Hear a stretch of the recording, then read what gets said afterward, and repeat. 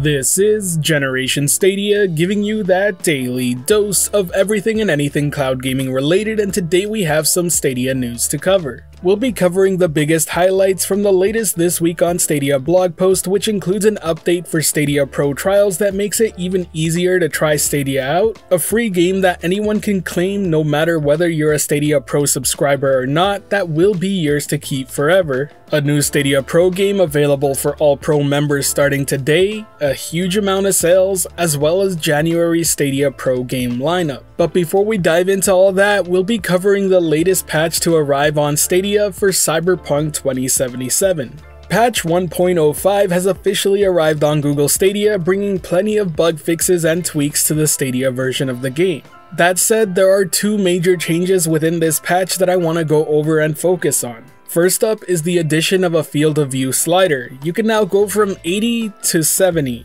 Yes, that's right, it can only go lower. Now that may seem a bit odd, but I will say if you don't mind playing on a lower field of view, it really does make the experience quite a bit smoother on the game in terms of frame rate. I did notice a pretty significant increase in frame rate when playing on visuals mode when I tried it out for just a bit. It's not my personal preference to play at a lower field of view, I much prefer playing at a higher one, but for those who can stand it, it's definitely worth checking out. As for the second part of the patch I feel is worth talking about, well, it's the fact that it appears that we once again have gotten a bit of a visual upgrade. This applies to both the visual and frame rate mode within the game.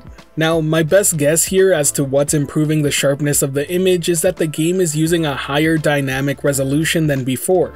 But like I said, this is just a guess of mine, so don't take that word as proof. Here you can see an example of the difference in sharpness. The first image you're seeing right now is from patch 1.04. This was already a noticeable improvement over what we got at launch, but patch 1.05 seems to improve it even further. It's pretty clear to see the improvement when it comes to the in-game signs at a distance. They were mostly a blur before from far away, but now you can really see what the image is. I should note that I've also heard a few reports from people saying that they've seen an increase in effects in games, such as better lighting and increased fogs in areas that contain it, but I don't personally have a point of reference to prove that that's the case. Normally, I'm not the one to cover patch notes on Stadia news videos, but the changes being made here are super interesting to see, as it's rare that we see a game actively look better patch after patch. Better yet, the game happens to be the talk of the town when it comes to the gaming community, so it's great to see one of the better versions of the game get even better. There's little to no doubt that this title has caused a huge surge in Stadia users, and that very subject was the recent topic in yesterday's video. So if you're interested in hearing more about it, be sure to check out the annotation above, but for now let's move on to the next news topic, which is a free game you can claim right now.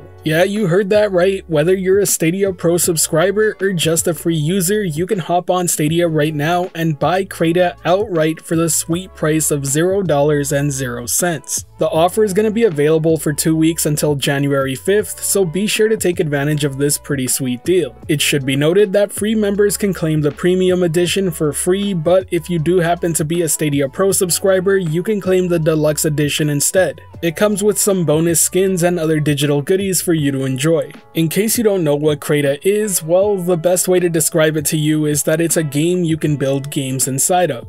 You can then share those games with the community at large and play with others. If you don't feel like creating them, well, you can just be like me and enjoy playing the creations that others make. As you can tell, it's a very community-driven game, and it just so happens to be a Stadia exclusive, so giving it away for free right now is a fantastic idea. As I mentioned earlier, the release of Cyberpunk 2077 certainly brought more eyes and users to Stadia, so it makes sense to make this sort of move to both attract and keep these new users. Now, to be perfectly clear, these are very, and I mean very different games. But Crata happens to be a game that really does need a bigger community to fully take advantage of what it's capable of. And nothing sounds more enticing to users than the words free, especially knowing that it's not originally supposed to be. But now let's go over a quick bit of news because a new Stadia Pro game is claimable today. If you're a Stadia Pro member, you can hop onto the Stadia store right now and claim Cthulhu Saves Christmas. The game follows your favorite world-destroying monster as he takes on a journey to save Christmas. The game's a fast turn-based JRPG comedy that'll have you playing as Cthulhu along with the Snow Maiden Baba Yaga-chan, and you'll be tasked with rescuing Santa from the League of Christmas Evil. It's as crazy as it sounds, and trust me, it's hard to read this with a straight face, but from what I've heard, it's actually a very good JRPG if you're into those. It also happens to be very well written and hilarious to play through, so if you're up for a fun game for this holiday season, be sure to check it out. But since we're on the topic of Stadia Pro games, let's quickly take a look at the Stadia Pro games for January. Now this will be a bit of a run through, but I will be doing a more in-depth video exploring each title real soon.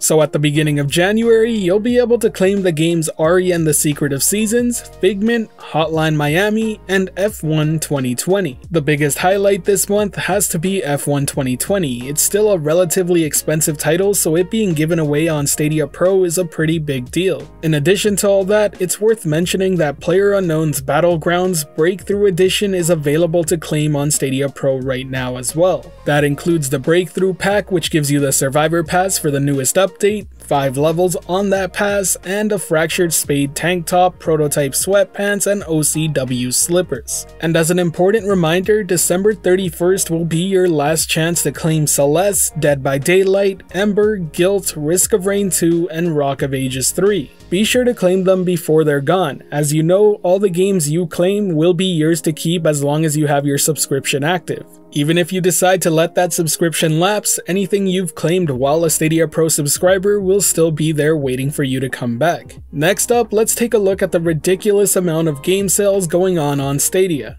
Normally I would read out each deal for you, but there are just way too many to list in this video. So instead of doing that, I'll give you my top 3 recommendations while scrolling through the entire list in the background while I talk. If you want to see the full list for yourself, check out the description below. I'll have a link to the blog post right there where they're all listed. So if you ask me what games to pick up on sale, I highly recommend Doom Eternal Deluxe Edition for $29.69 US, or if you don't want to commit to the deluxe content, just buy the standard edition for $10 cheaper since it's priced at $19.79. If shooters aren't your type of thing, well then check out Octopath Traveler. It's a JRPG that's absolutely fantastic and well worth giving a shot. It comes priced in at $29.99. Now my third recommendation is gonna be Sekiro Shadows Die Twice. It's an amazing port of the game and it plays fantastically on Stadia, and it comes in priced at $38.99. All 3 of these are fantastic ports to Stadia, and I would highly recommend them to anyone. It is also important to remind everyone that if you still happen to have your $10 off coupon for being a Stadia Pro member, you should be using it before January. That coupon expires then, so be sure to use it while you still got it. But now it's time we move on to the last bit of news for today's video. You see, giving away games isn't the only thing Google is doing to attract new users to the Stadia platform. They have now also made the free trial even easier to try. In order to get a free month of Stadia Pro, it used to be required that you input a payment method, and while technically that's still true, you can now at least try Stadia Pro for 30 minutes before it asks you to input any sort of payment info. This is a much bigger deal than it sounds like. It's pretty standard in any industry, no matter which you work for, that if you give a free trial, you're gonna be asking for payment information up front in the hopes that the user forgets to cancel their subscription till it's too late. But Google is now allowing